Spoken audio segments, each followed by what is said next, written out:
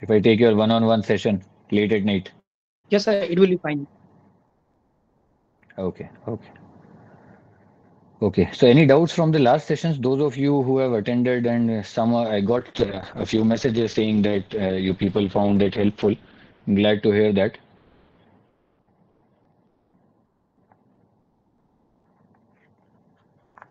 No questions. Okay, so let's go forward now.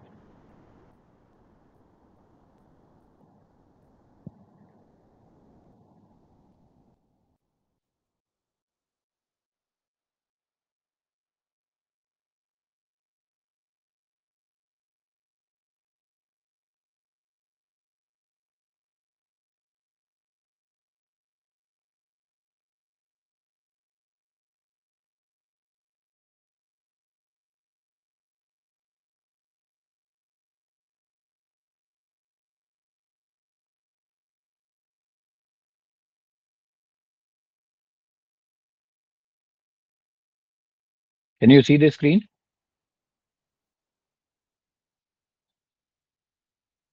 Yes, sir. Yes, sir.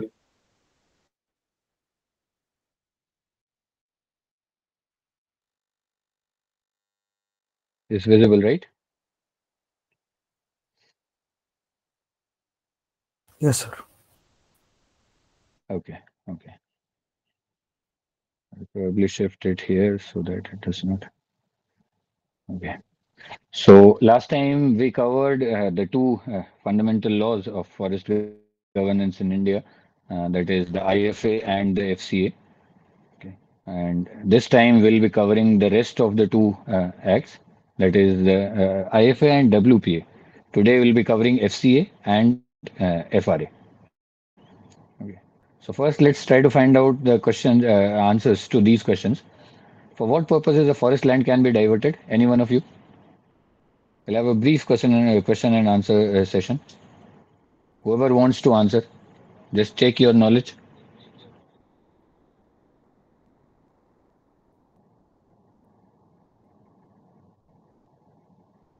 Hello. Hello, sir. Should I try? Yes, yes, yes. Go ahead. Go ahead. Arvind. Sir, forest land can be used for both purposes, forestry as well as non-forestry. Forestry in terms of conservation, protection, and Your audio management, is and shaky. non-forestry in terms of, sir, Uh, mining, development, infrastructure, etc. okay. Development, infrastructure, and all. Okay. Can it be used? Can it be diverted to establish a college or a university? Yes, sir, for research purposes, as education purposes. Okay. Okay. What are the powers of a DFO in diversion of a forest land?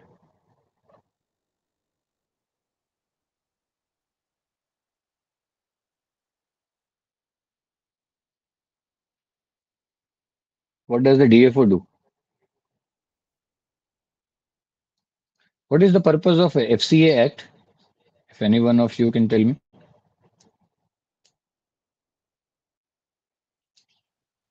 Sir, preventing the Yes, diversion Harvir, of forest land, preventing the or probably diversion of Tejasvi. forest land. Yes, Manoj. Huh. Yes, sir. So preventing the Mm. preventing the land, forest land for non-forest purposes. So how does it prevent the diversion? Sir, central government's permission is required for diversion. So now, of late, even Supreme Court's permission is also required. Okay, central government's permission is required. Yes, sir. Okay, good. And what is the difference between the FCA, the original act, and the new Van Sanrakshan Evam Samvardhan Act? Many of you might have searched about the FCA and you would have been confused about this new name. You would have got Van Sanrakshan Evam Samvardhan Act. Some of you might have been confused. What is the difference between the two acts? Does one supersede other? What is the difference? Sir, in the amended act, they have added the preamble, sir. Okay. In And in the preamble, we have certain goals mm, which we are trying to achieve, and hmm there are certain exemptions as well. given in the amended act, which are added, Hmm. Hmm. such as Good. and certain activities Hmm. are not to be considered as non-forestry activities, such as Okay. silviculture operations, wireline Hmm. communications, checkposts, etc. Hmm. Good. Okay. What is the difference between reservation and diversion of forest land?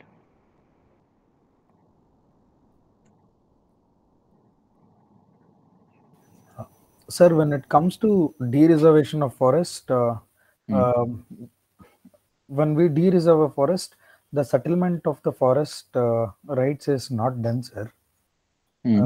But when it comes to diversion, we are diverting it for non-forestry purposes other than rights, sir. Hmm. Somewhat close, but it is somewhat different from this. We'll see. Okay, What sir. is net present value? Anyone of you? NPV. Have you heard of this term NPV?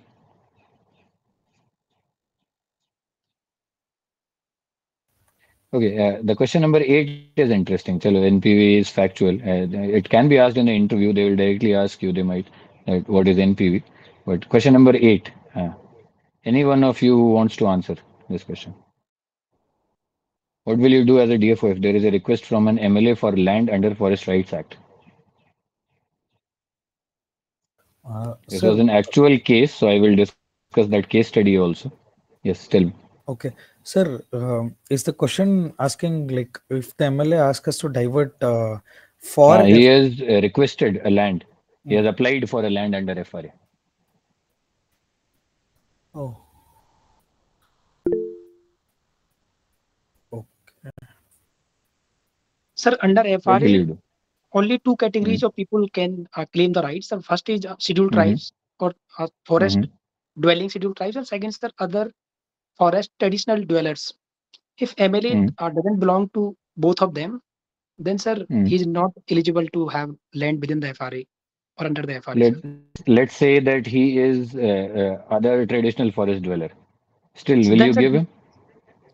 then he has to believe like he has to prove like his family is He has living to.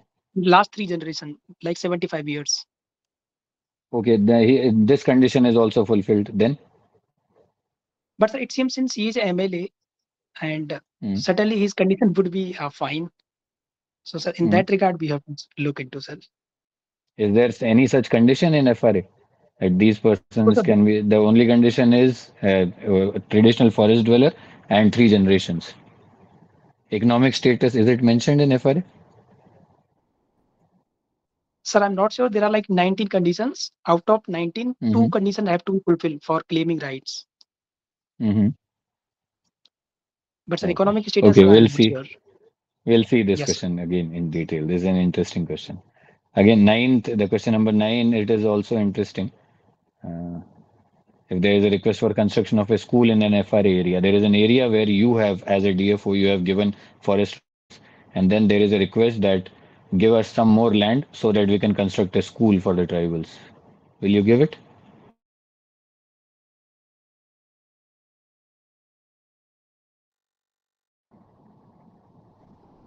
In the The recent questions are, amendment or yes, yes, Manoj. uh, sir, there is a provision for general utility area up to zero point 0.1 Mm-hmm. hectares.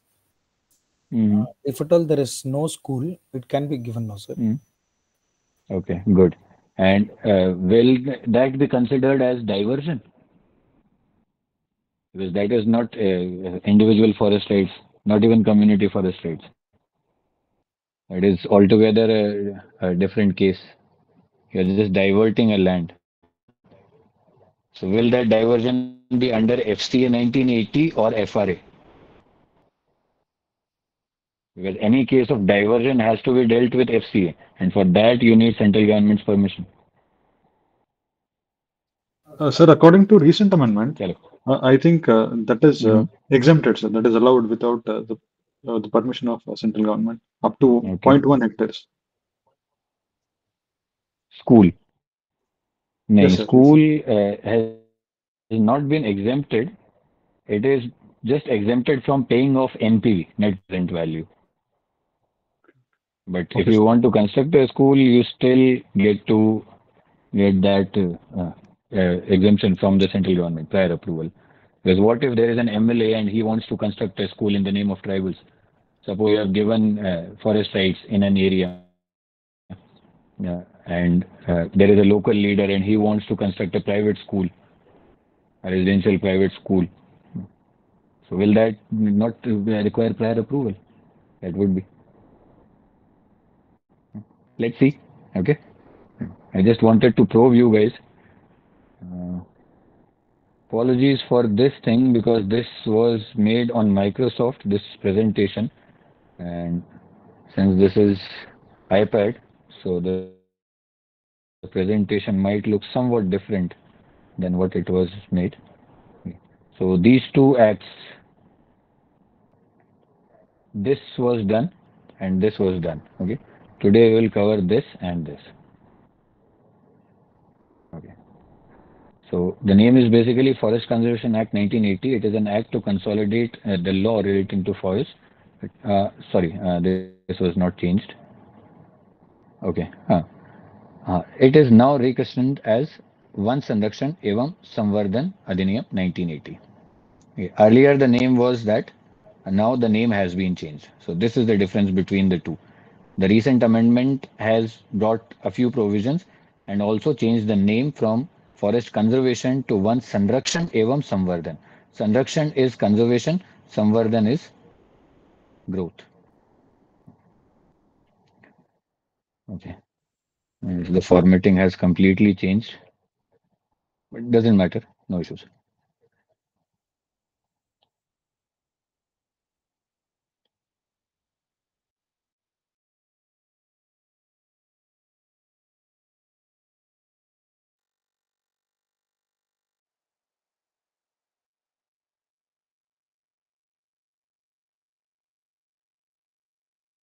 If you are having any trouble seeing this presentation on this, ma'am is sharing this presentation on the group, so you can open that on your systems. Right? Otherwise, just focus here. Okay. So, Forest Conservation Act. First, we will see what the original act was, and then we will see what has changed. Because this might again be a standalone question that what have been the recent amendments in Forest Conservation Act. It was a very hot topic since last 1 or 2 years. And then a group of retired IFS officers, they have taken this case to Supreme Court. They have filed a PIL, and the Supreme Court has stayed the implementation of this act till final ruling. So the first one, the most important, this was a very small act. The uh, most important section was, it was just there were just 5 sections, 1 page act, and the most important was section 2, de-reservation or diversion of forest land. The difference between de-reservation and diversion is reservation means change in the legal status of a land, which is statutorily or otherwise recognized as forest to any other category. So in this, there is a forest land which is recorded as a forest area in government records, and then you change the legal status of the land. You give this land to a user agency. In this, in terms of Forest Conservation Act, we will use the term user agency. Whoever applies for a land for diversion under this act, it is termed as a user agency. It is defined as user agency. So if you change the legal status of a land, it is de-reservation, and if there is no change in the legal status, it is just that the use rights are given, then it is diversion. Use of any forest land for non-forest purpose or assignment of a lease for non-forest purpose. And then there were two more categories, lease and reforestation. All these four things need prior approval of central government. The need for this act arose in the 1970s and 80s because the states, earlier this was a state subject, and land being the state subject, even after 1976, even after 42nd Amendment, the states were de-reserving the land, the forest land, by much. Okay. So every proposal was being approved, and then forest was huge swaths of forest land was being diverted. So the forest areas were rapidly declining, and that is why the central government came with this act, especially the then Prime Minister Indira Gandhi, saying that any de-reservation, diversion, lease, and reforestation would need prior approval of the government. Can anyone tell me why reforestation? And for that matter, why lease?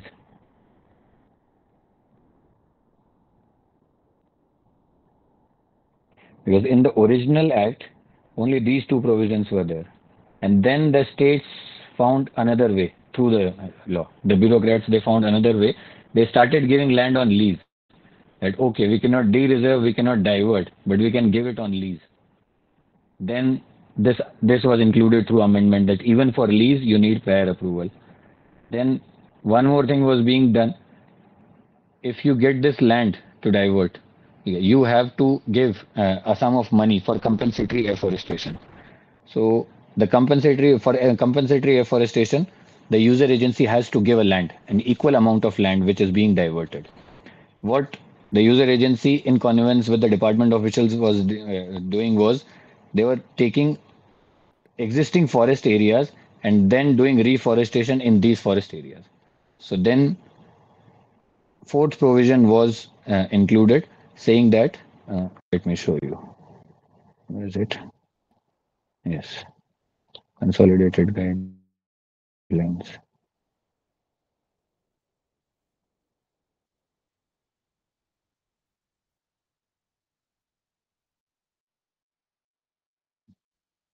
That any forest land or any portion thereof may be cleared of trees which have grown naturally in that land or portion for the purpose of using it for reforestation. So you have to do reforestation in new sites. You cannot clear those trees and then again reforest the same area. This was a sort of corruption. And that is why these two provisions were included later. And what is non-forest purpose? It is clearly defined as cultivation of these. In the earlier act, only this was mentioned. These were not mentioned explicitly. Now these are also mentioned, and then any purpose other than reforestation.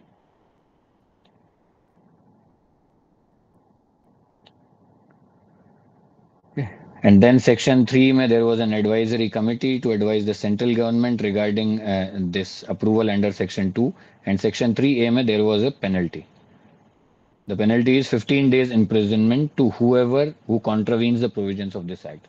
Now tell me, there is a forest area and the PWD has passed an order to a contractor, and contractor has built a road, but the approval of central government was not taken. Contractor has built a road in the forest area. Who will be punished? The forest department, the PWD, or the contractor? Who will be punished?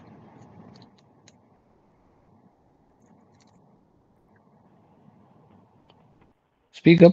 Even if the answer is wrong, doesn't matter. Speak up. Any one of you. Hello, sir. It's PWD Yes, department. Nishant. PWD. Why? Because the user agency has to get the approval from the respective department. But the road has been built by the contractor.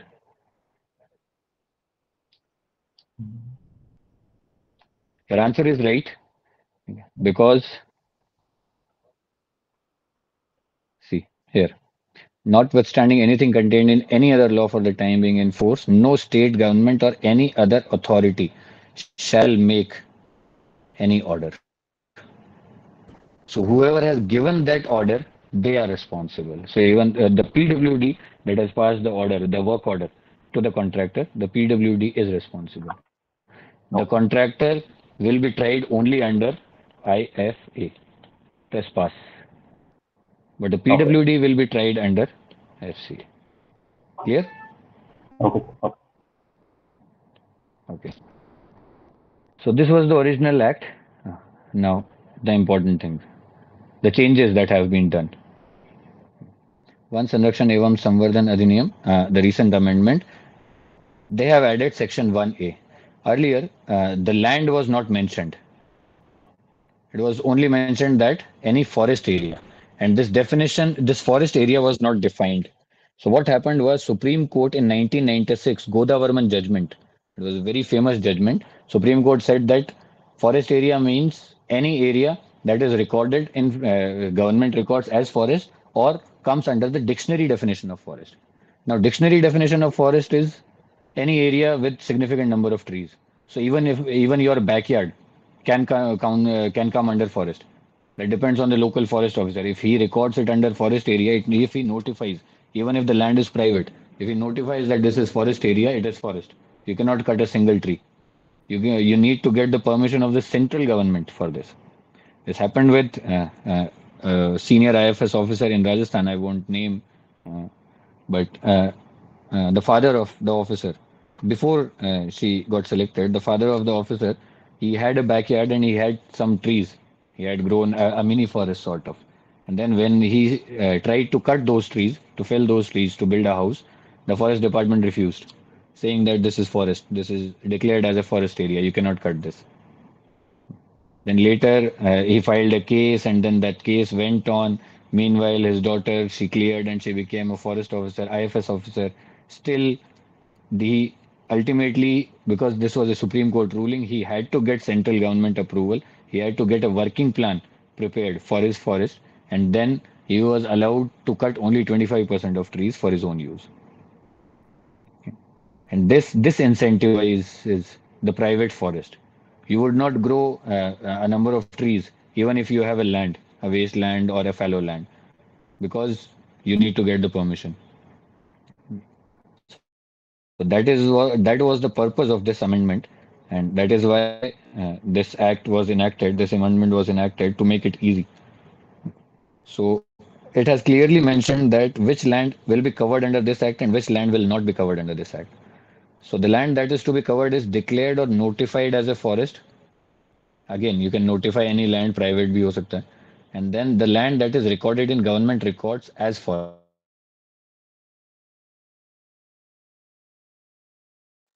Can be irrigation department, any records. If it is said that it is forest, this will come under forest. But they have given a few exceptions explicitly. And this is to help infrastructure, to help national security, and two more categories. First is the land that is situated alongside a rail line or a public road maintained by the government, which provides access to a habitation up to a maximum size of 0.1 hectare. So this is a very small area. But earlier, this used to be stuck because you need to get central government permission, and the FCA process was very, very cumbersome. So this hindered accessibility to remote areas, to tribal hamlets, to very, very remote areas of Chhattisgarh, Jharkhand, southeastern MP, Telangana, Andhra, and all. Okay. So this has been allowed now along the rail line or public road. Even if you want to expand, widen a road, the PWD department, the state department, or NHAI had to get the permission from the central government, even if the land is as small as 0.1 hectare. Secondly, this concerns national security. So this again has been exempted, situated within a distance of 100 kilometers along international borders, or LOC or LAC, to be used for construction of strategic linear projects of national importance and concerning national security. So this is 100 kilometers. This is basically mainly aimed at China, somewhat at Pakistan also. But on along the Pakistan border, we have sufficient infra. Is mainly aimed at China. The third category is it is to be the land that is to be used for construction of security related infrastructure up to 10 hectares. Whatever security related infrastructure is to be created anywhere. And the last one is to be used for construction of defense related project or camp for paramilitary in LW areas up to 5 hectares. Fine. So these are the four categories that are exempted. They don't need prior approval from the central government. So the process becomes easier. And there were huge controversy over this also, because the petitioners, the group of IFS officers, the case is Ashok Kumar versus Union of India. So they argued that the strategic projects concerning national security, they are anyway not rejected. No officer rejects them. So why to completely exempt them? At the same time, the government's logic was, if it is never rejected, what is the problem if we include it explicitly? It was anyway getting approval. So what is the problem? It will still get approval. But if it is exempted, this process will be fast tracked. we need infra, and that too very quickly on the Chinese border. So it is to fast track this project. So this is not, this provision is not of too much concern. Yeah. Other provisions, which we will discuss shortly, they are of much more concern than these provisions. Okay. Again, Section 2, same de-reservation, diversion, lease, and reforestation, they need prior approval of central government. Hmm. So here again, in this section, it is mentioned that to use forest for non-forestry purposes in this diversion, for non-forestry purposes. And that non-forest is defined as any those 5 to 6 cultivations and any purpose other than reforestation. But there are some exceptions. So these would not be considered as non-forestry purposes. Basically, they are forestry purposes. So earlier also you could do this, but you had to, even the forest officers, they had to get approval. If you want to construct a staff quarter, a forest guard, he lives inside the forest, and it is best for the forest that he lives inside the forest. So if you want to construct a house for him, you need to get permission. But now it is explicitly mentioned here. Silvicultural operations, if you want to cut trees or change the silvicultural system to other, change from clear felling to shelter wood to selection and all, you don't need to get permission. To establish checkpost and infrastructure for frontline forest staff, establishment and maintenance of fire lines, wireless communication, boundary pillars, bridges, culverts. All these activities are ancillary to forest conservation, and that is where they have been exempted. Dams, water holes, trenches, pipelines.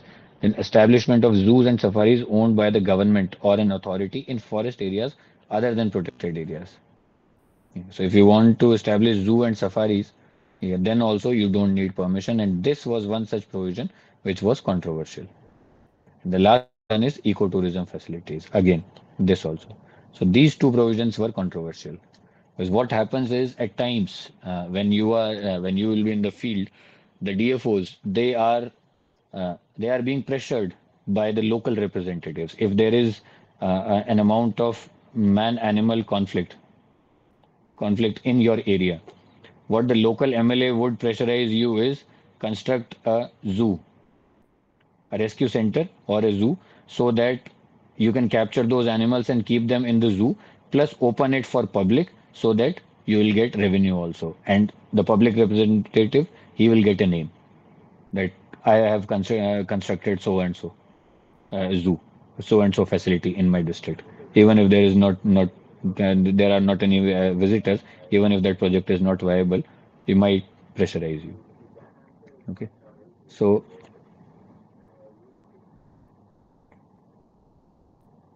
yeah. And then safari also.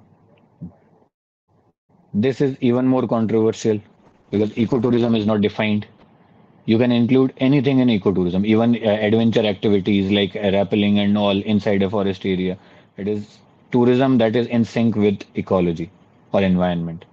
So there is no proper definition. But uh, they have done the bare minimum during this amendment, and it is only those ecotourism facilities are exempted which are included in the working plan of that division or management plan of that protected area or tiger conservation plan of the tiger reserve. If it is reserved forest, working plan. If it is protected area, management plan. If it is tiger reserve, it is tiger conservation plan. So these two provisions have been challenged in that petition also.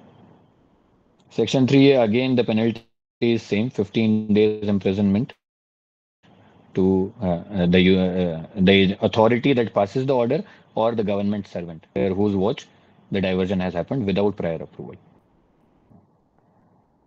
Again, this act still is not too comprehensive. Earlier it was 1 page. Now, after inclusion of 2, 3 sections, it is of 2 pages. The devil is in the detail. The rules.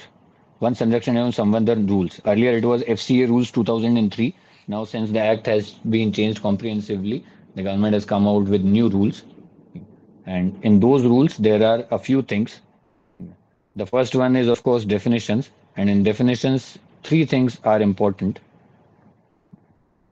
One is accredited compensatory afforestation.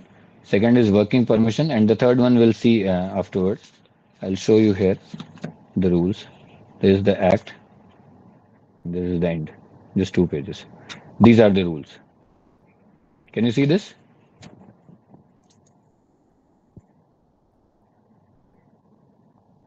I'll take it as a yes. Okay. So these are the definitions. This is a new thing that has been introduced. We'll see this in detail while we discuss these rules. Yeah. For now, just understand that it is a system of proactive afforestation. We'll understand this only if we understand this compensatory afforestation. Then only we'll be able to understand accredited compensatory afforestation. Again, the other definitions are general. There are compensatory levies. There are type of levies that have to be deposited by the user agency. Dereservation and diversion are defined here. There is a new committee that has come up, and we'll see the process of diversion of the land, so that will give you some clarity. If they ask any question, you will have some clarity. Who does this? What does the DFO do? What does the State Forest Department do? If you need to get prior approval of the central government, whose approval do you really need? Is it the Forest Minister? Is it the Prime Minister? Is it who is? MOEFCC or Ministry of Tribal Affairs, whatever it is. User agency is defined working permission. This definition is important. It means permission is granted to linear projects before final approval to mobilize the resources to commence the preliminary project work, other than blacktopping, concretization, laying of railway tracks. So it is basically for linear projects, and they need to procure things and start preliminary work, survey and all, before they can start the main work. So this permission takes huge amount of time, and this approval comes in two stages: stage 1 and stage 2. This is in principle approval and this is final approval. So pending final approval, if you have got in principle approval, then you can be given a working permission so that you can commence the preliminary project work. You cannot do this, but you can do this. Okay. So this was a definition which can be directly asked. Other than that, okay, this is advisory committee. Again, it is the same as that of the previous act. Two different committees have come up. Advisory committee mein there is the DGF. They are basically to advise the central government on matters of dereservation of forest. And the second one is regional empowered committee. This is on in the regional offices. Okay, so when we say the approval of central government, when we say MOEFCC, it is not possible for MOEFCC to monitor all the forest of all the states and to give approvals. So MOEFCC has created a number of regional offices that cover multiple states. So there is a regional office at Bhopal, there is a regional office at Jaipur, there is a regional office at Bangalore. Like these, there are regional offices, and they cover multiple states. Like Bangalore one, it might cover Bangalore, Telangana, or something like that. There are around 16 regional offices, and you have to get permission, get approval from those regional offices. Earlier, it used to go to regional offices, and advisory committee only used to advise. Now, some provisions would go to regional empowered committee that has been established at regional office, and some proposals would go to advisory committee. But the most important is the project screening committee. This has been created now. There would be a nodal officer in the state. He would be the chairperson. Then concerned CCF, DFO, district collector, and DFO would be the member secretary. This project screening committee shall meet twice every month, and this or every proposal would be submitted first to this project committee, except those proposals which are less than 5 hectares. Except proposals involving forest land of 5 hectares or less. If it is 5 hectares, it directly goes to the DFO. The concerned DFO himself can examine the proposal and recommend it. More than 5 hectares, it goes to the project screening committee. So we'll not go into too much details of the process. We'll just see it.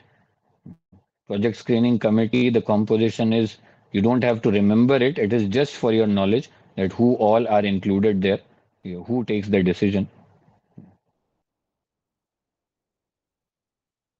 Okay, approval process. Okay. On this iPad,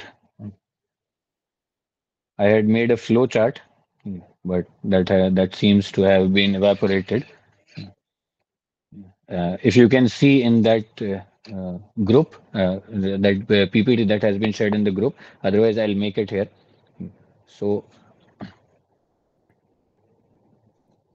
the project, when a user agency requires land, it first submits the project to the project screening committee. First it goes to the PSC. Let's take this. User agency, then it goes to the project screening committee. The screening committee examines the project and sees that all documents are in order, all the these documents, all the attachments, all the forms, they are properly attached, and then they will send this to the concerned DFO for field inspection. The DFO will conduct the field inspection and make a report saying that this, along with his recommendation, like what are the impacts of the project. So here DFO becomes very powerful.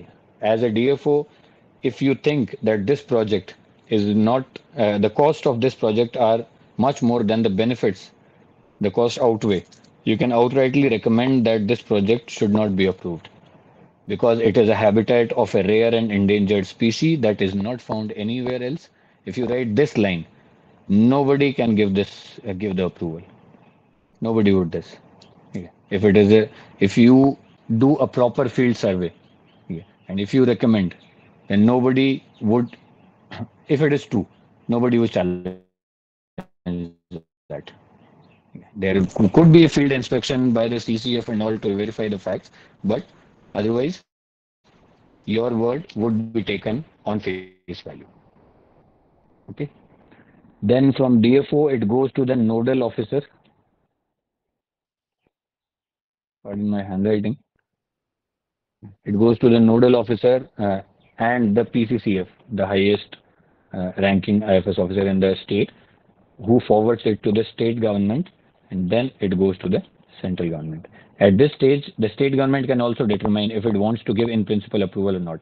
If it decides no, it is communicated to the user agency and the project dies. If it decides that yes, it has to be recommended, it goes to the central government. So this is the basic process of approvals under FCA.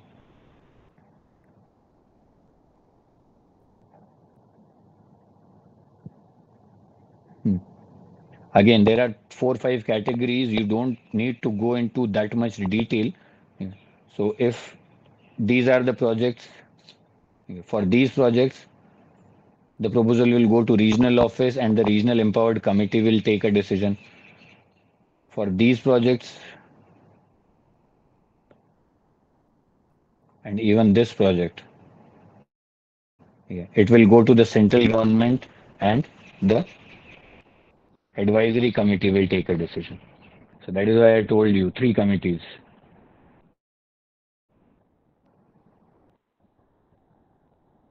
Advisory committee, regional committee. So for a few important projects, it goes to the central government, and this highest committee takes a decision. For some lesser degree, it goes to regional offices and regional empowered committee. Both are under central government only. Both are under MOEFCC. Yeah. And this is the initial committee from where it starts.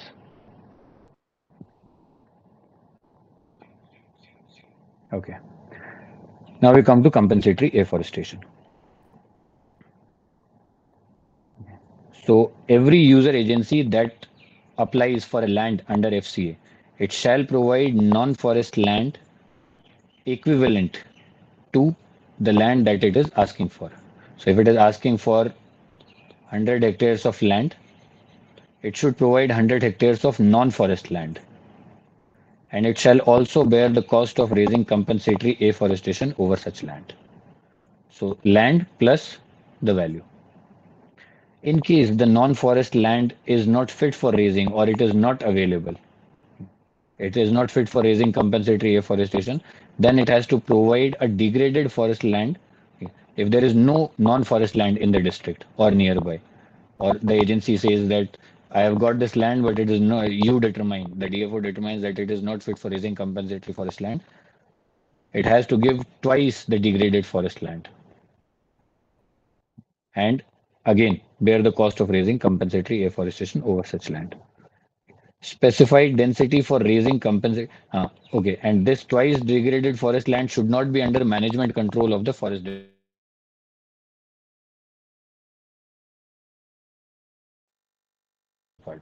They may be encroached lands. They may be some land which is recorded as a revenue land, but notified as a revenue land, but notified as a forest. It is not recorded as a revenue forest land in revenue records. It is under the position of revenue, but it is said that there are some trees, so it is a forest, private forest, whatever it is, degraded forest land it should be. And what is the aim of compensatory afforestation? It aims to raise plantation, develop a forest of minimum canopy density of zero point 0.4 or more in the fifth year. So in the fifth year, it should reach this canopy level.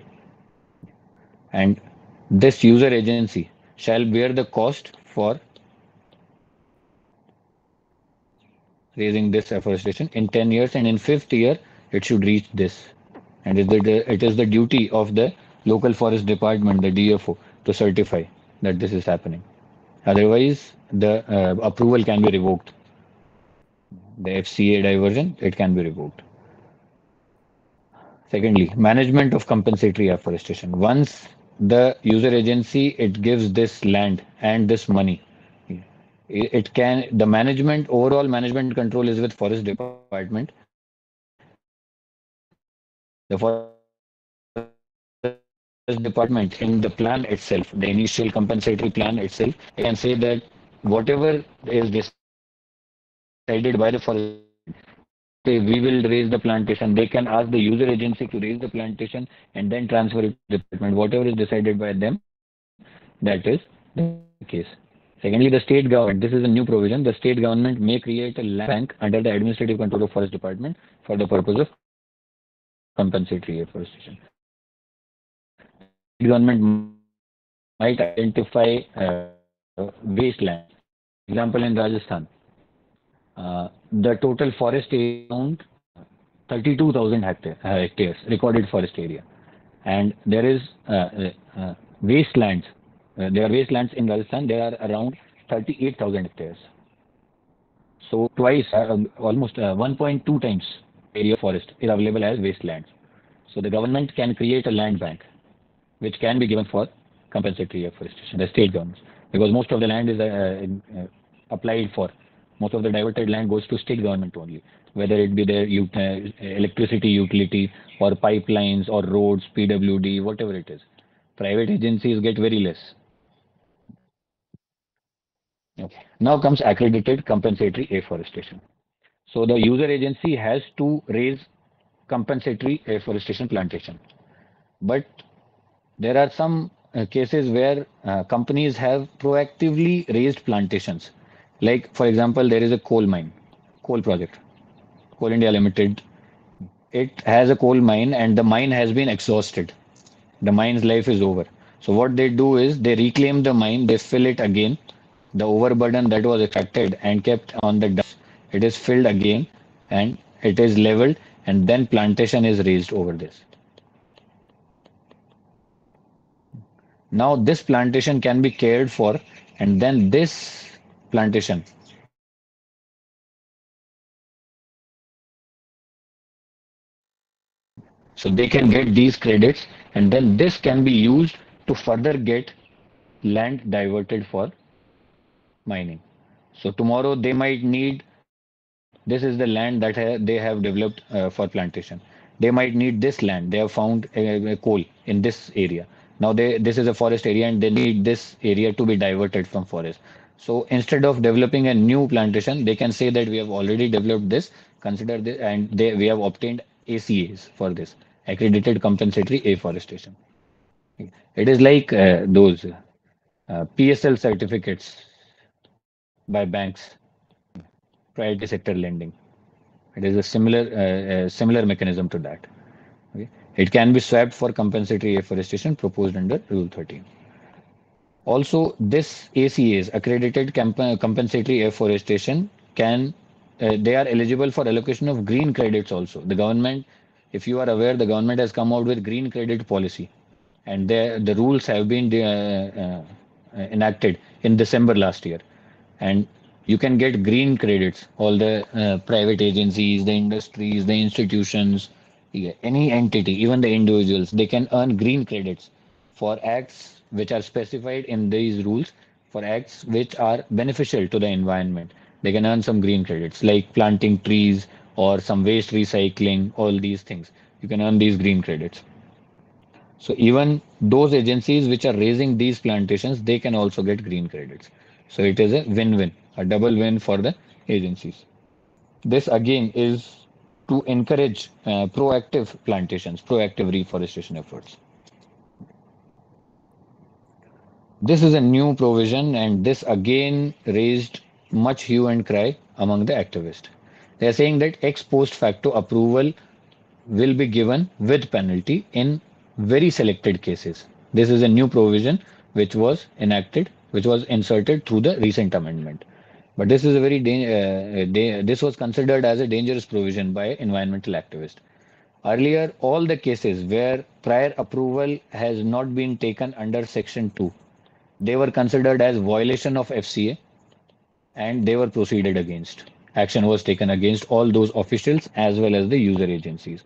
But now, all those agencies which have not taken approval, they can take approval through this route and be saved from 15 days imprisonment by just paying some penalty. Although the government's defense is that not all proposals are given this approval. Very, very selected projects are getting this approval. There was a university in Haryana that became the first one to go to get this approval. So very, very selective projects, and only those which have legitimate reason as to why approval was not taken. And another controversial provision was this zoo, rescue center, rehabilitation center, and captive breeding facility. Earlier, to establish these, you had to get permission. To divert forest area to establish these facilities, you had to divert forest area. Now you do not have to divert forest area. So you can construct as many zoos as you want, even if there are no visitors, even if there is no requirement, the forest land can be diverted just because of the pressure of a few people. There are a few clarifications which are FAQs. The first one and the most important is FCA applicable on private lands? Because after the Godavarman judgment, it became applicable on private lands. Is it still applicable? It clearly says that the provisions of Act are not applicable on the tree plantation and afforestation raised on private lands except the notified private forest. So only those areas which are notified as forest areas, it is applicable only on those. Otherwise, you are free to manage your own forest. However, the felling of trees again in these private plantations shall be governed by various state acts, rules, regulations, and as per the working plans. And which are those state acts? It is tree acts. Many states have enacted these tree acts. For example, in Delhi, there is a Delhi Tree Preservation Act.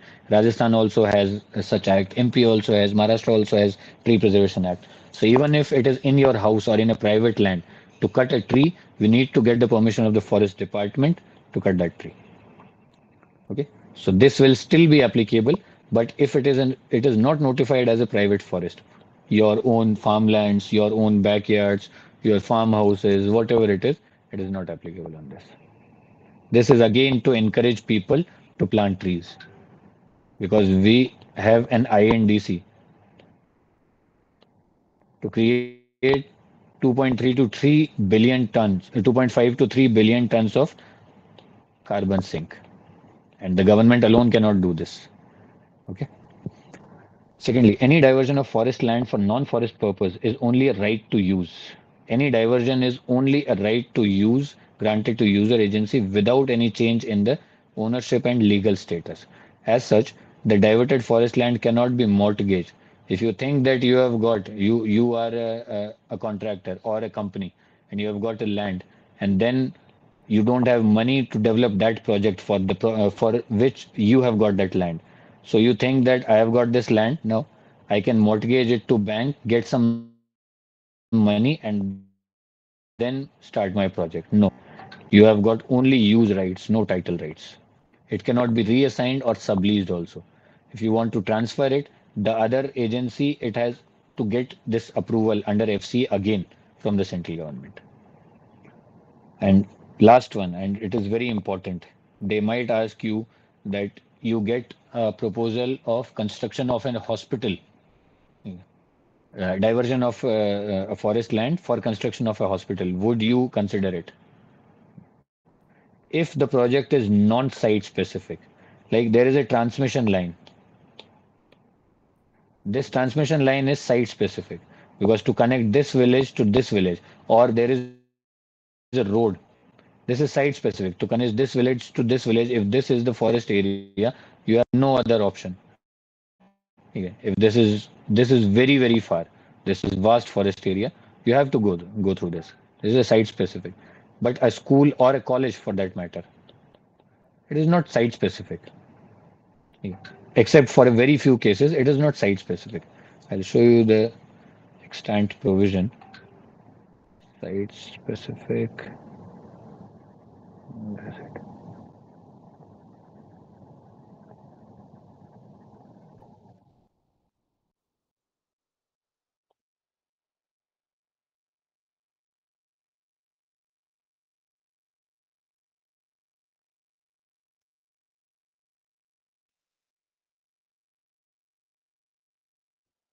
Hmm.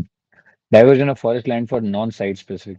Utilization of forest area for establishing industries, construction of residential colonies, institutes, rehabilitation of displaced persons, etc. are non-site specific activities and cannot be considered on forest land as a rule. As a rule, they will be rejected. The DFO would reject, the forest department would reject. If they don't, the central government would reject. No non-site specific proposal can be entertained for considering approval. In exceptional circumstances, residential projects up to 1 hectare can be considered for approval under this Act, subject to appropriate justification. So only as an exception, not as a rule. So non-site specific projects.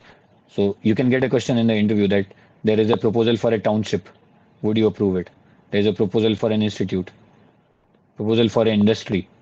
If that industry is not site specific, the raw material it is procuring from somewhere else. There is an electronic industry and they are asking for forest land. You can straight away refuse.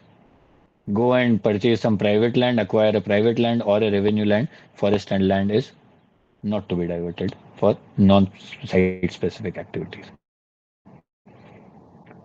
And then this is one such question which is sometimes asked: what is NPV? What is the rate of NPV? And where does this money go? So all the money from compensatory afforestation is to be deposited into state or UT specific CAMPA accounts, which are managed by the national authority. National authority is CAMPA. It is under the CAMPA Act, Compensatory Afforestation Act 2016. It is mentioned there.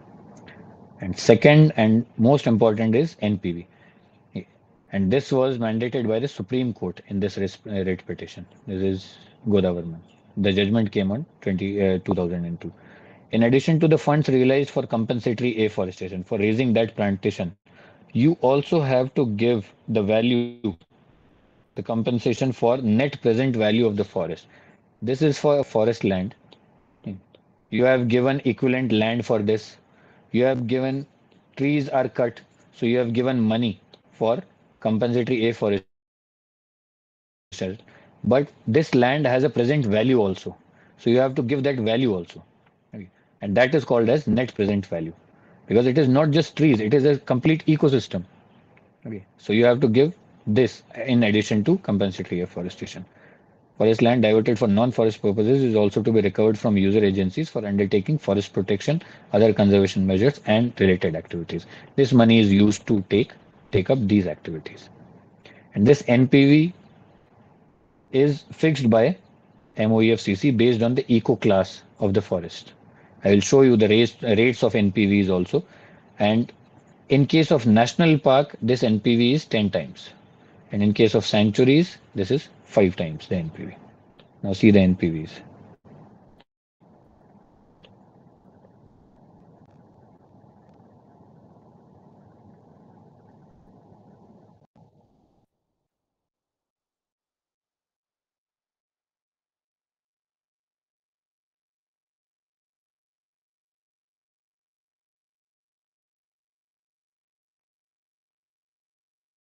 This is the NPVs.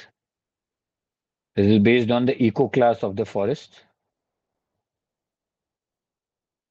Are you all with me? It is completely silent. Are you able to follow? Yes, sir.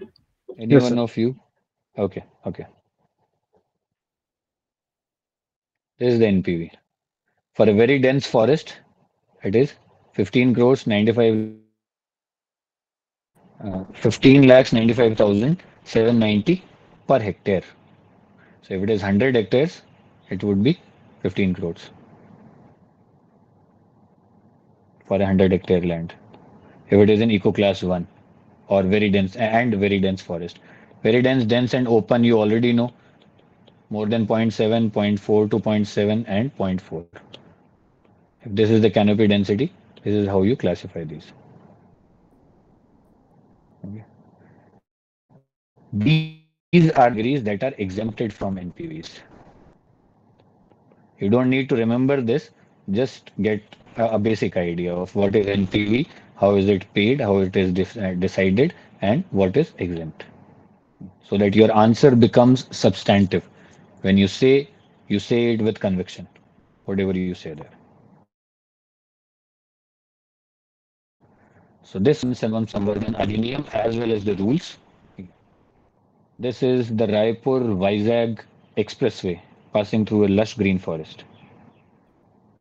If you are having a heartache seeing this, you're already a forester.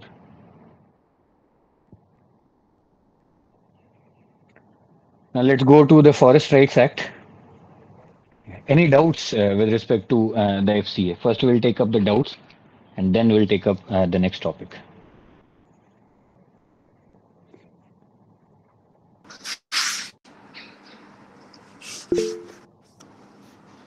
Yes, Prashant. Hello. Yes, sir.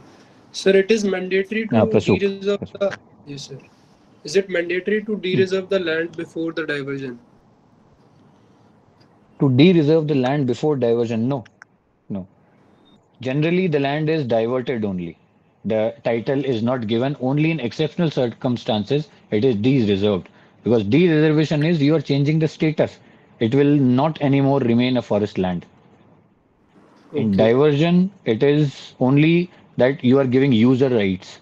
They will use once the life of the project is over.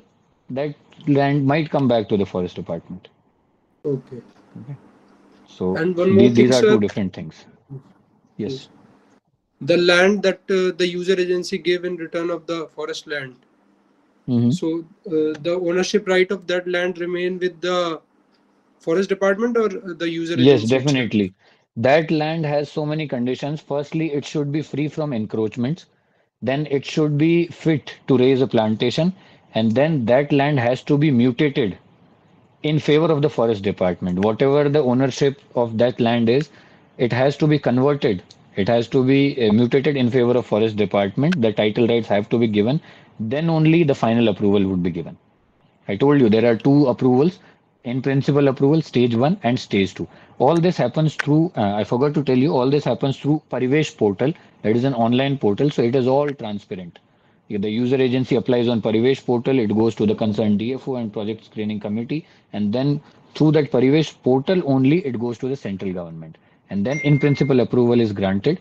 After that in principle approval, the user agency is asked, the DFO is asked to calculate this NPV and all these things, and then that is communicated to the user agency. The user agency has to deposit all the compensatory levies and submit this land, deposit this land also in favor of forest department, transfer the ownership, and then only final approval is given. Then only they can start the work. Okay? Okay, sir. Okay. And one more question is, do we have any say of the local community in this diversion of land as per the FCA? Only if there are rights involved. If there are rights, those rights are to be settled. If there are traditional rights, those rights are to be settled. One more area where it is the local community has a say is when user agency gives compensatory land, the land for Yes. compensatory afforestation, they can also give a land which is under forest area, but it was encroached, or there was a village which was not relocated. If they give that relocated land, they convince the local villagers to relocate and give that land. They will get some exemption in NPV also, because it is very difficult to relocate people from protected areas. Yes, Okay, sir. Sandeep. Sandeep, you can Thanks. speak your doubt.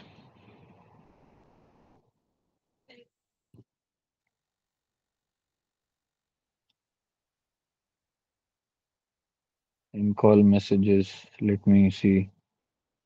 Up to 4 hectares. Yes, that is up to 4 hectares is.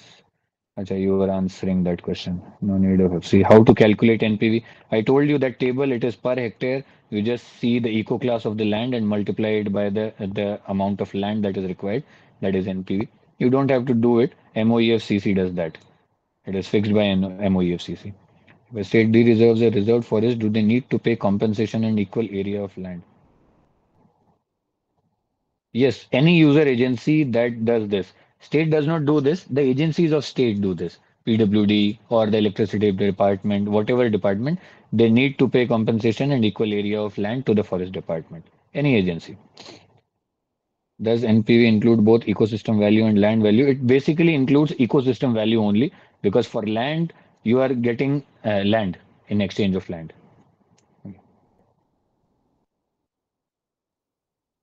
Okay, next question.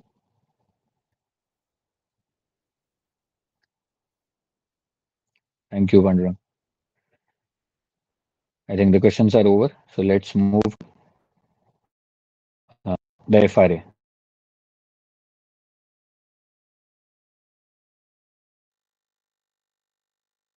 To undo the historical injustices. The Act's preamble says that it was enacted to undo the historical injustices to the for scheduled tribes as well as the forest dwellers. The important provisions here, again, Section 2 is definitions. So some of the most important definitions are community forest resource. What is a community forest resource? They can ask you this question directly. What do you mean by community forest resource? It is basically customary common forest land within the traditional or customary boundaries of the village or seasonal use of landscape in case of pastoral communities. Leave this, including reserved forest, and protected areas such as sanctuaries and national parks. So many a times I get this question, sir, can FRA be given in protected areas? Yes, if the communities had a traditional access in these areas, FRA also applies to these areas. Community forest resource are also located in sanctuaries and national parks. And mind you, yesterday Wildlife Protection Act said that rights and concessions cannot be enjoyed in national parks. Yeah. But this act overrides all other acts. We'll see how. Second is critical wildlife habitat. Yesterday we saw critical tiger habitat, CTH. It was nothing but another name of the technical name of core area of a tiger reserve. Core and buffer. So the another name for core critical tiger habitat. That is different from this critical wildlife habitat. Critical wildlife habitat is defined under this act, and it means such areas of national parks and sanctuaries where it has been specifically and clearly established case by case on the basis of scientific and objective criteria that such areas are required to be kept as inviolate for the purposes of wildlife conservation. Then those areas can be kept as inviolate, and we'll see the exact provision related to critical wildlife habitat. So here again, the concerns of environmentalists and wildlifers, they were taken into consideration that there are some areas which need to be kept inviolate. Yeah. So what should be the case? What should be the status of rights in these areas? We'll see. Again, there are two definitions. I told you about the MLA. We'll see the MLA wala case study here. First is forest dwellings scheduled tribes. the members or community of the scheduled tribes who primarily reside in and who depend on forest or forest lands for bona fide livelihood needs. So even if you are a scheduled tribe and you are residing in a forest, you should also be dependent on the forest for bona fide livelihood needs. If you are an MLA, you are not dependent on forest for livelihoods. So you can very well refuse to give the title, the individual land rights. Okay. There are three conditions: scheduled tribes, residing in, and dependence. Similar is the case here. This is only for scheduled tribes. Scheduled tribes, even if they reside in, there is no time criteria that for this many years, these generations, no. Scheduled tribes just have to reside, have to be residing in the forest and dependent on the forest. The other traditional forest dwellers, any member or community who has for at least three generations, because these were the original inhabitants of the forest. These communities came from outside. Okay. But you cannot straight away evict them from forest. What if these people have been living there for more than three generations? Now they are almost equivalent to these. They are dependent on forest. Okay. So that is why they were also included. And till this date, three generations prior to this date, this was the date of enactment of this act.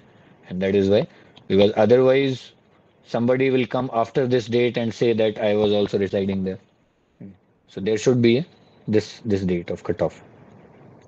And finally, depend on forest for bona fide livelihood needs.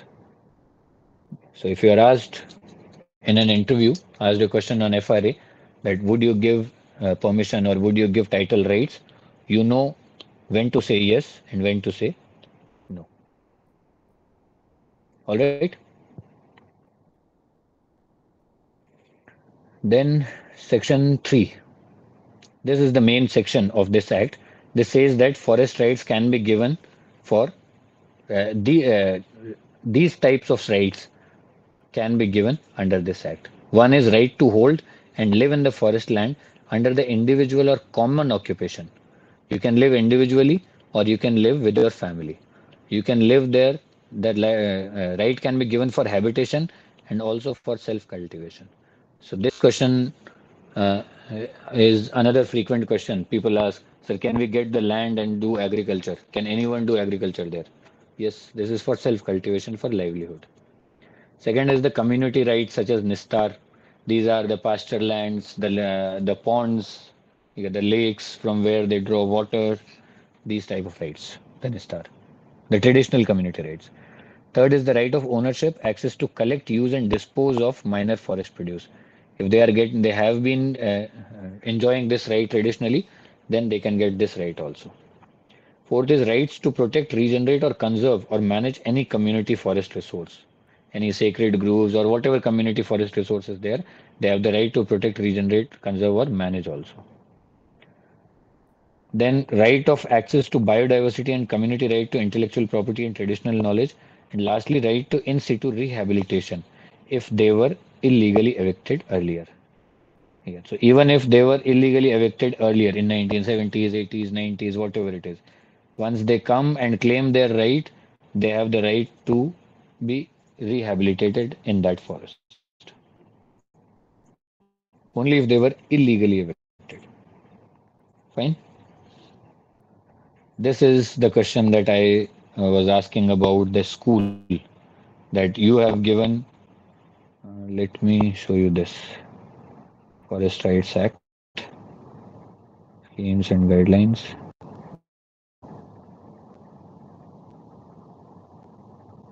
This is the act. These are the definitions. These are the types of rights. Forest rights of forest dwelling, STs and OTFDs. Section 3.2.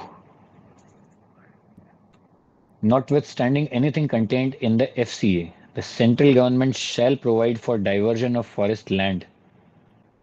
See, shall provide for diversion of forest land for the following facilities managed by the government. Again, this is also important, which involve felling of trees not exceeding 75 trees per hectare, namely these things. So if you have given FRA land pattas in an area, there is a village, this is your forest area, and this is a village, and you have given forest rights lands here. Okay. So if they ask you, sir, please give us some land to construct a school, you can give it, provided there are two conditions. The land should be less than 1 hectare, and then it should be recommended by Gram Sabha. Thirdly, there should be the number of trees that have to be felled should not be more than 75 per hectare. And fourth, for only these purposes. These are the four things. And remember, the term used here is diversion. So the forest is diverted only under this act. Only this kind of diversion is done under this act. So the diversion of forest land happens under two acts. This is not a very well known fact, yeah, but this is the main act for forest diversion. But there is a provision of diversion in FRA also. Okay. And this includes schools, dispensary, Anganwadi, fair price shop, electric and telecommunication lines, tanks, drinking water supply, rain harvesting, irrigation, non-conventional sources, skill upgradation, roads and community centers. Fine. These are the four conditions. Three and fourth one is uh, 1, 2, 3, and 4.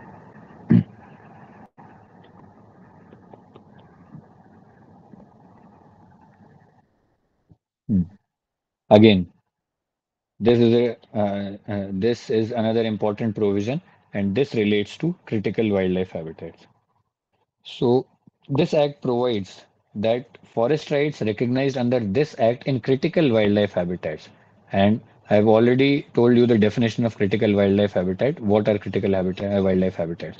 So if the government has decided that government is of the view that these areas, some areas of these need to be kept inviolate for the purpose of the wildlife, yeah, then the forest rights which are recognized in these areas may subsequently be modified or resettled. So you can resettle them. But there are four conditions. You have to give them rights, the tribals, but you can modify them or resettle them provided four conditions. What are those four conditions? First is presence of holders of rights upon wild animals is sufficient to cause irreversible damage and threaten the existence of said species and their habitats. This you have to certify that if people are present there, it would cause irreversible damage and threaten the existence. Existence are not available, that simply cannot coexist. There have been numerous cases of man-animal conflict, and you have to relocate them. I told you in the last session that there is a peculiar case in Bandhavgarh where the whole village has relocated except one elderly gentleman, and he is living there alone. So in such cases where you have no other option of coexistence, that person cannot live there properly, others cannot, even the animals are threatened by their presence, then you can modify or resettle these rights, but only after free informed consent of Gram Sabha and resettlement or alternative package which is acceptable to them. These are very handsome packages. You'll get to know once you get into the service. You'll get to know good packages are given to the people who are willing to relocate so as to create contiguous areas for the preservation of wildlife and forest. Then section 6 describes the procedure of how these rights are granted. So first, many of you would be knowing this procedure. First, Gram Sabha is the authority to initiate a process. They pass a resolution to that effect and then forward the copy of the same to SDLC. If you have a grievance, you can apply to the SDLC. Then SDLC, again, it forwards this provision. It takes a decision and forwards to this committee for final decision. It can reject also, or it can forward this to final decision to district level committee with its rejection recommendation. It has to go to DLC. The decision of DLC is final and binding.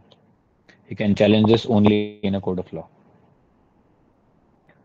Finally, there is a penalty that is 1,000 rupees, something like that, no jail term. This was about Forest Rights Act.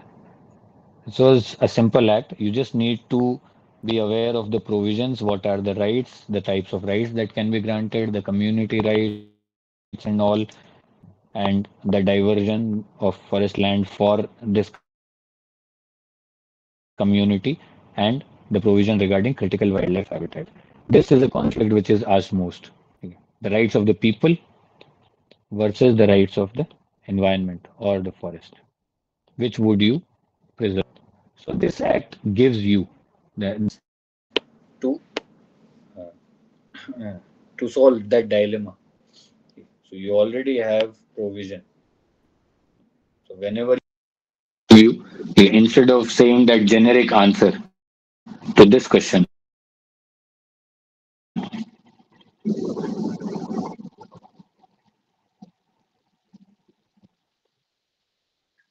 generic answer to this question of conservation versus development, now you have n number of provisions where you can make your answer more substantive and so that is all on Forest Rights Act. So that is all on Forest Rights Act. Is open for questions.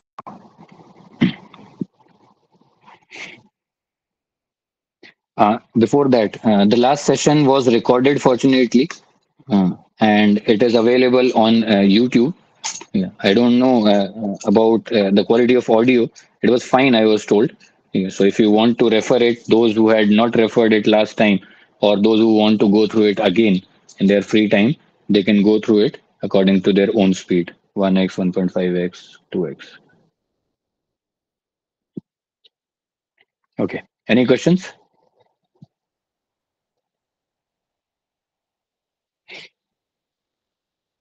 If you're shy of asking questions here, you can text me your questions directly also. I'll try to reply to them as soon as possible.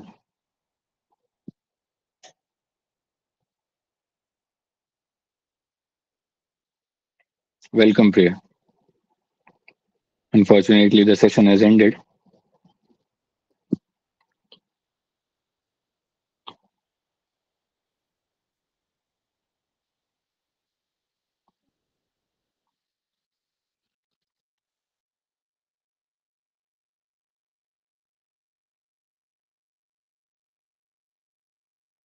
Yes, you can switch on your cameras now. I'll be sharing this PPT. No issues, no issues. I was just joking, Priya. Role of DFO in granting these rights. Yes. So the DFO is the member secretary of the district level committees. There are three committees. One is the Gram Sabha, then there is sub-divisional level committee, and then there is district level committee. So in the Gram Sabha, the forest guard, he will be invited. He will be consulted regarding the status of the land, regarding the claims. Then in the sub-divisional level committee, there is a representation of the subordinate forest staff like the ranger and the SDO. And finally, the DFO is the member secretary of the district level committee. The chairman is the collector, of course, because this is a case between the forest department and the tribal people. So forest department cannot be given the sole authority, or else they might refuse all the cases. They won't, but this was the understanding at the government level. So the collector is the chairman, but DFO is the member secretary. So if the DFO does not agree to a proposal, even if all the other members agree, he can give a dissent note, and in all probabilities, that proposal would not see the light of the day. Secondly, the diversion of land for school and Anganwadi and all up to 1 hectare. That again is done by the DFO only. That power has been given to DFO. He has the sole power to divert that land. It of course goes to the central government, but DFO does that. Any more questions? Yes. Yes, Prasuk. Yes. Yes. But there is a perception that forest department is a big hindrance in the recognition of forest rights. So what Hmm. are the ground realities? Hmm. Good. It's a very good question, and it is frequently asked in interviews. It is there is a constant tussle between the people and the forest department. What you need to understand is there are claims which are genuine and there are claims which are not genuine. Land is a very valuable commodity. It is very, very valuable, and very few lands are available with the revenue departments now, even with the other departments. Yeah. And you know the prices of real estates. So even if you get 1 hectare land, it is very valuable. And there are organized encroachment gangs, I would say, or groups which encourage encroachment, saying that you just encroach and then we will file a claim under FRA, yeah, and then that land would later be regularized. Yeah. So forest department has to be vigilant so that only the genuine claimants get that. If you if the forest department accepts every proposal, the genuine claimants would be left behind, and the land mafia, they would get the land. Okay, so we have to be very thorough with the scrutiny of these proposals. We cannot say yes to all the proposals. We have to examine each and every proposal if it is right, if it is legitimate, and then only we can give approval. And there are enough safeguards.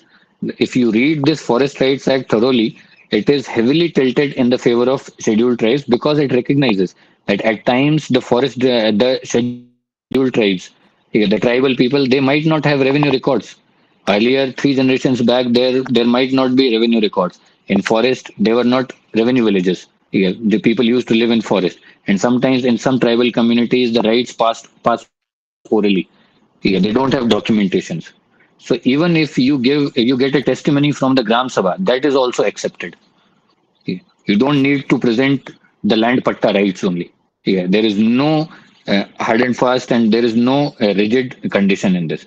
Let me share this again and show you how liberal this act is. Just a second. I have to start broadcast. One second.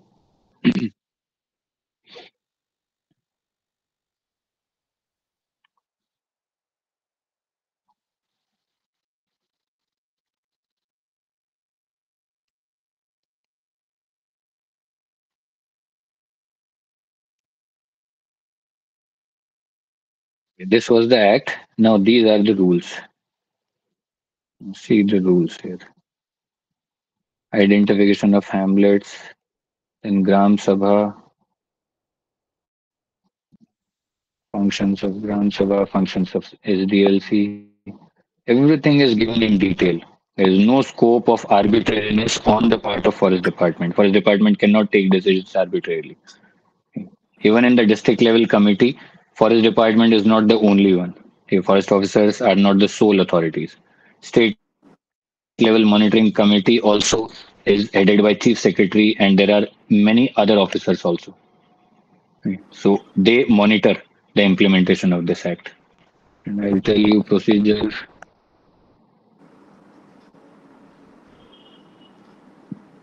Hmm. At least two of the evidences mentioned in Rule 13. Now see the Rule 13. What evidence they have to give?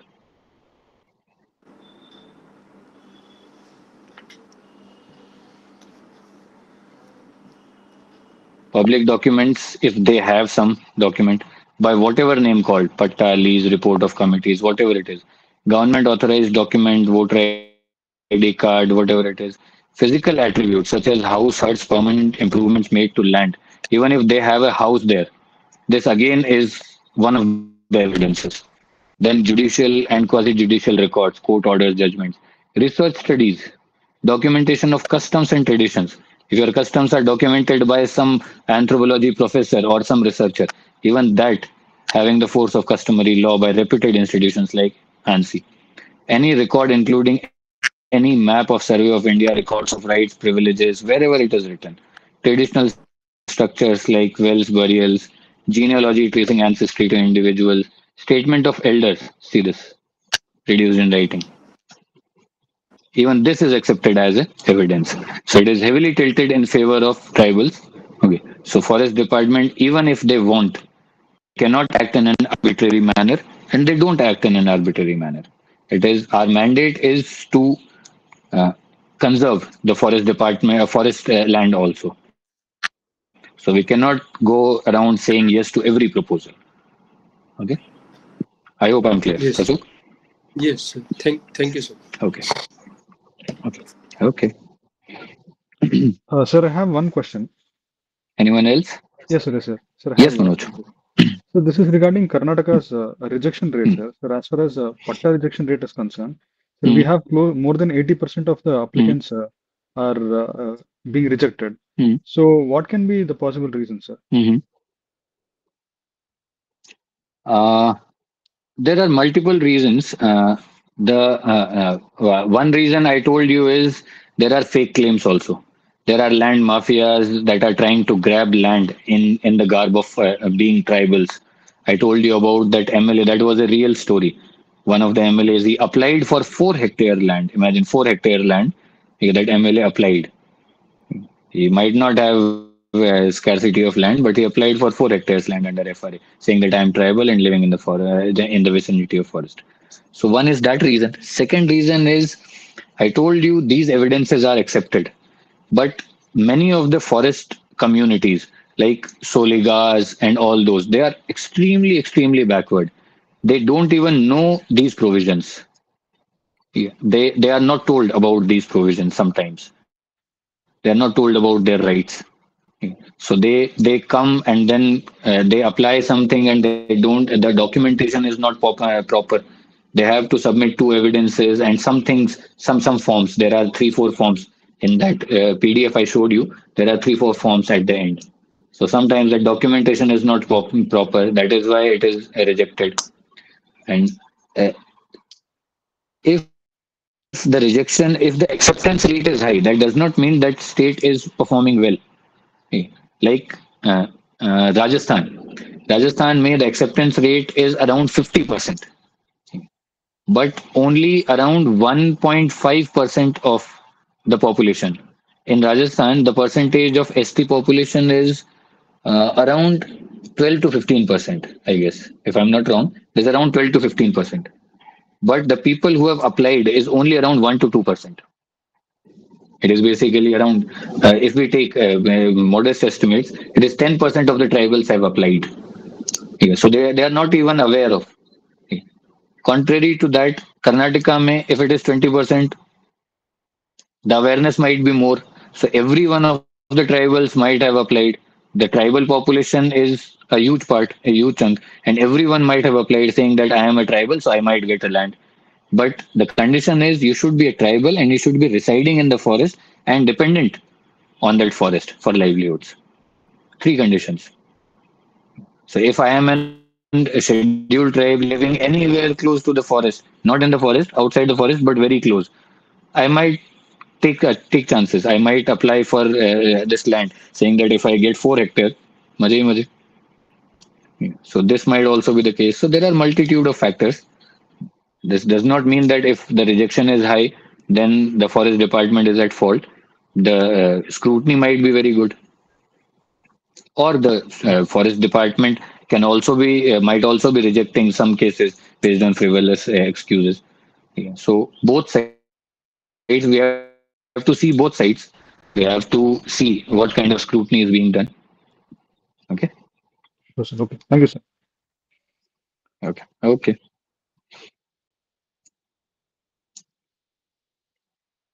Any more questions?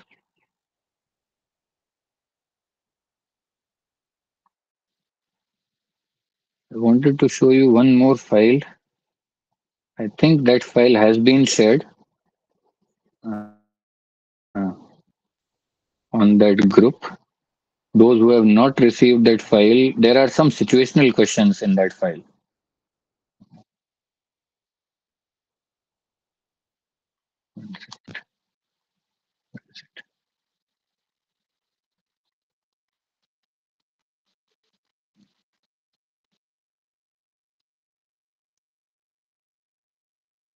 Uh,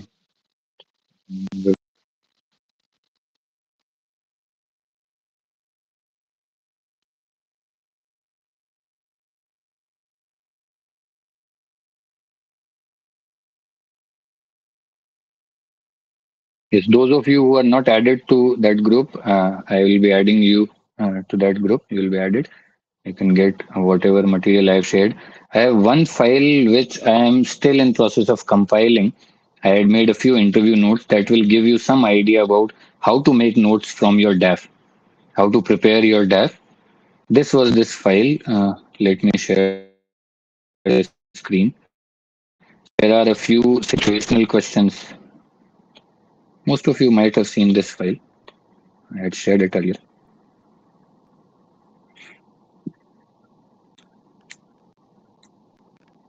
I prepared these questions from the IFS transcripts of that year.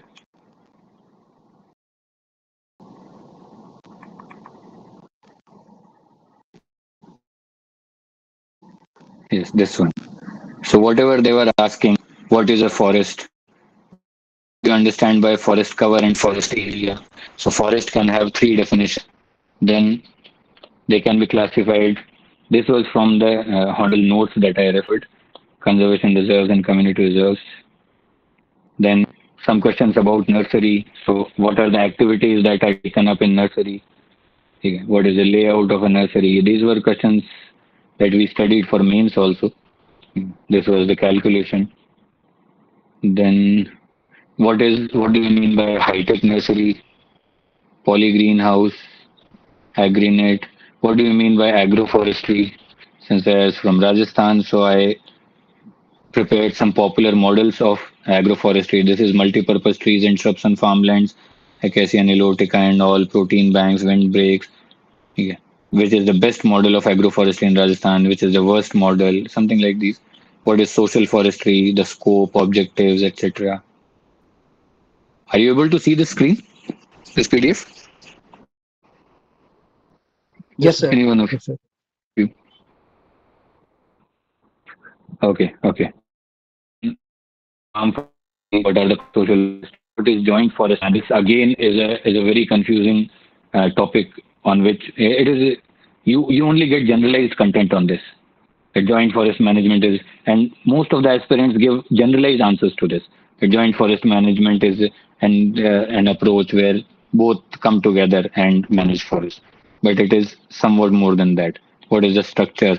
There are forest protection committees that are created under this. How does that happen?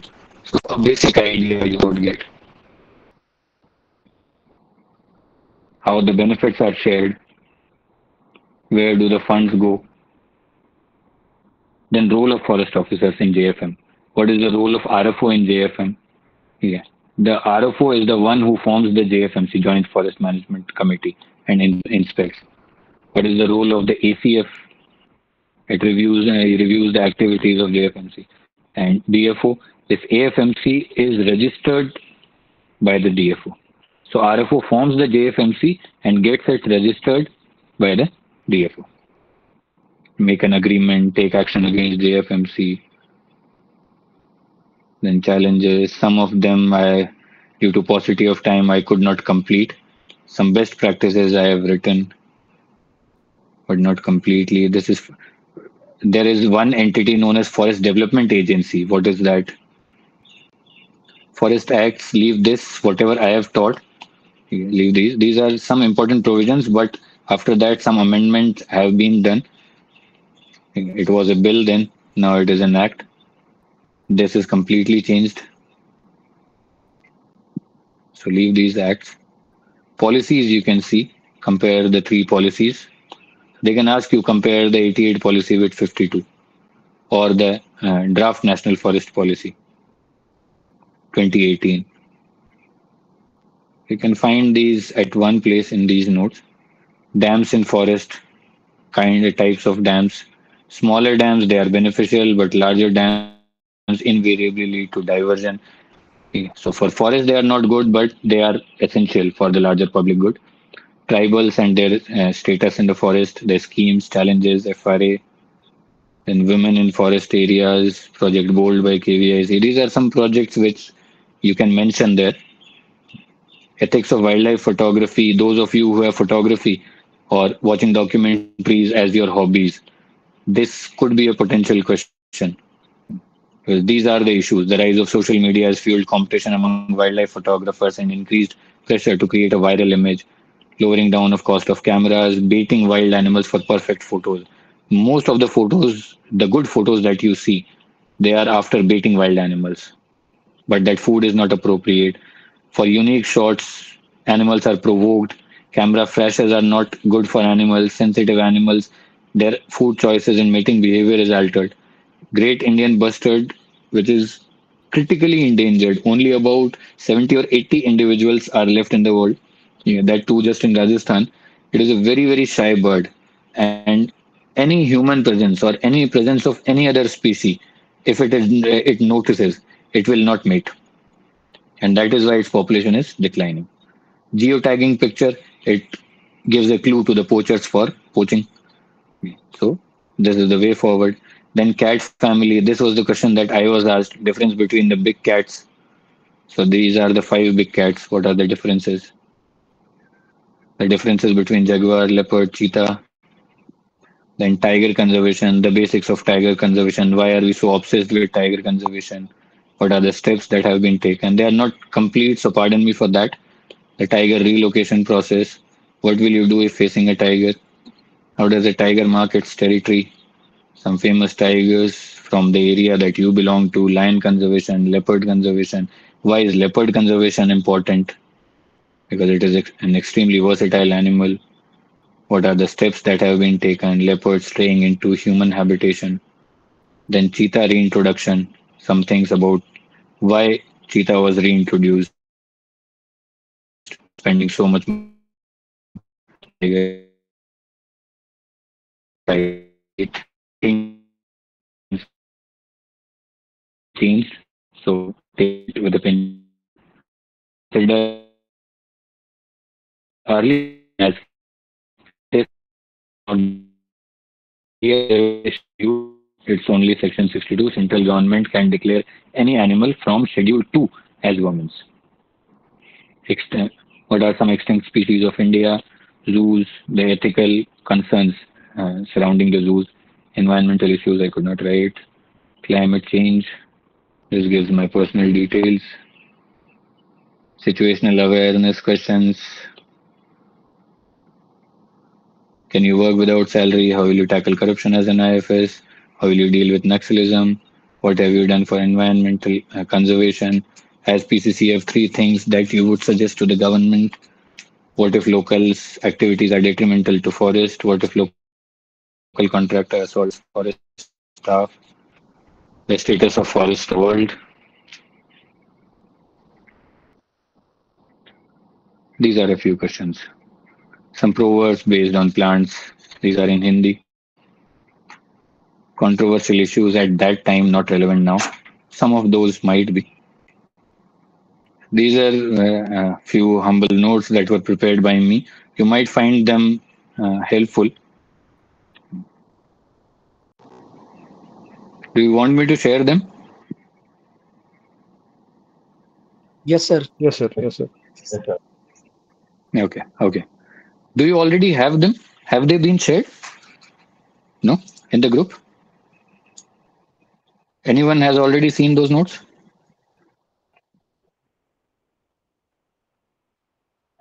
Yes. No. Okay. Okay. Sandeep, you have seen. Pranay. Okay. So they have already been shared. I'll share them again. I'll ask the guys to share it again in the group. And those of you who are not added, I'll add you also. Okay. So let's close the session if there are no more doubts. Hello, sir. I have a question. Hello. Yes. Who's there? Hello, Nishant. Nishant. Yes. Yes, Nishant. So in FRA Act, when the pattas are given, will there be change in the record? Like, will it be transferred from forest land to a Your revenue? voice is not clear. Can you come a little closer, or I can't understand what you are saying? Hello. Yes, yes, Nishant.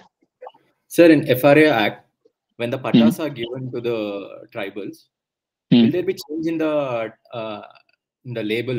Like, whether will it be changed from the forest land to the revenue land, or like it will continue as a forest land? Yes, they have a right to be changed to revenue land, but I mean, again, there are only use rights. They can live there, they can cultivate, but they cannot sell that land. That land cannot be sold. That land can only be inherited. If there is no offspring, the inheritance stops and that land comes back to the forest department. They have a right for that land to be converted, that forest village to be converted to a revenue village, just for the sake of documents, just for the sake of getting connections, utilities, and all those. But they cannot sell that land. Yeah, it is only limited transfer in that sense. So in that way, like, aren't we Okay. chipping of the forest land, like, anyway, from 24% what we have now? Don't we think like we are trying to reduce it and have a other target where we have to increase by 33%? Mhm. Yes, definitely. This is being done. Yeah, but you have to see the other side also. These were the people who have been historically living in the forest. They were enjoying those rights. They were living. Some of them were living in harmony with the forest. For example, the Soligas. They were living in the BRT Wildlife Sanctuary in Karnataka. You might have heard of that case. So in other areas, while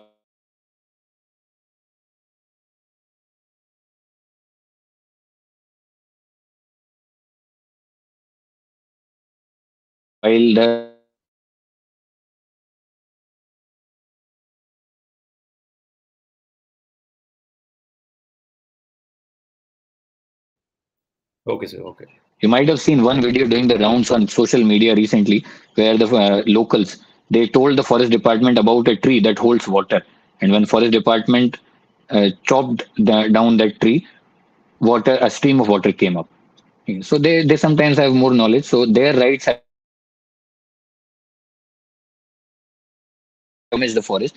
If their presence is detrimental, we already have section 4 of section 4(1) of FRA, where their rights can be modified or resettled, giving a suitable package. Okay, sir. Okay. Thank you. Thank you so much. Okay, okay, Nishant. Yes, Sandeep.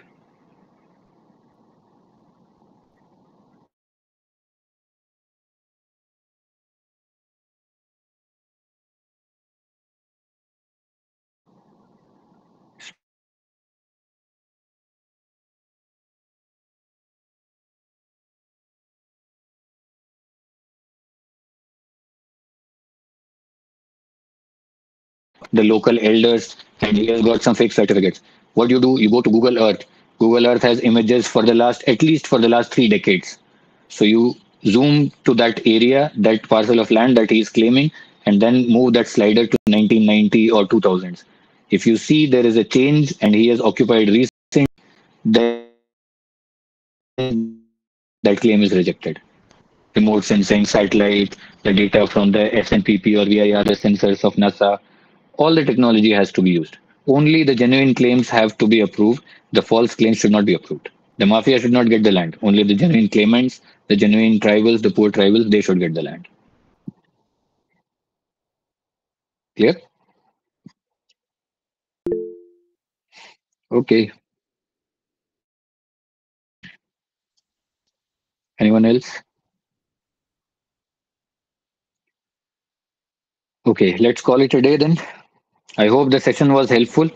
If you have any doubts, you can contact me. You can get my contact number and contact me. Yeah, I'll try to respond to your queries as soon as possible, as and when I get time. Okay. If I reply late, please bear with me. Okay. Thank you. Thanks, everyone. Thank you, sir. Thank you, sir. Thank you. Thank you, sir. Thank you. Thank you.